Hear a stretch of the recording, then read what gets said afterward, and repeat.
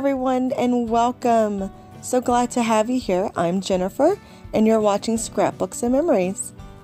Today I have this really cute pocket recipe album to share with you. It is 8.5 by 5.5 with a 2.5-inch spine.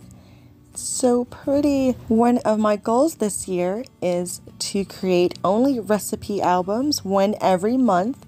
So this is the first one up this year.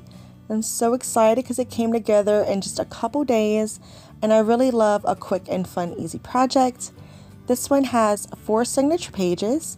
It also has a floating spine, which that is a new skill for me. Each of the pocket pages here can hold at least 3 recipe cards, which is really nice. So the whole album can hold 30 plus. You have a cute close-up. I love this paper. It's so pretty. It's full of little forum animals and flowers, and I just love flowers. Anything with flowers, I'm gonna buy it pretty much. So here are the pocket pages where you can also add your recipe cards or written down recipes to the middle, as well as the pockets on the front. So tons of space in this little album for lots of recipe cards. For this album, I did use only a half a pack of a mega pad of Echo Park's Sunflower Market collection. So I still had half a pack of this collection paper pad that I used on another album that I'm going to be showing you guys this coming Saturday.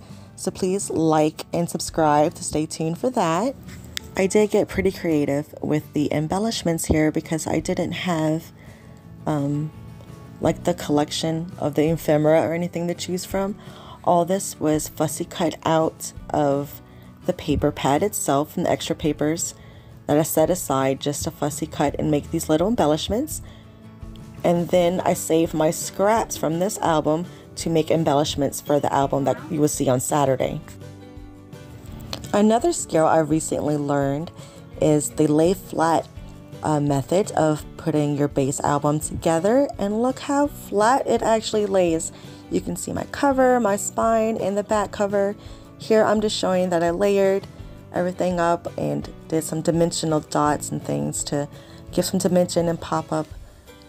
And then on the back here, I went ahead and put a beautiful butterfly. And all these little ephemeras did not come with the collection. I used that from the Paper Studio.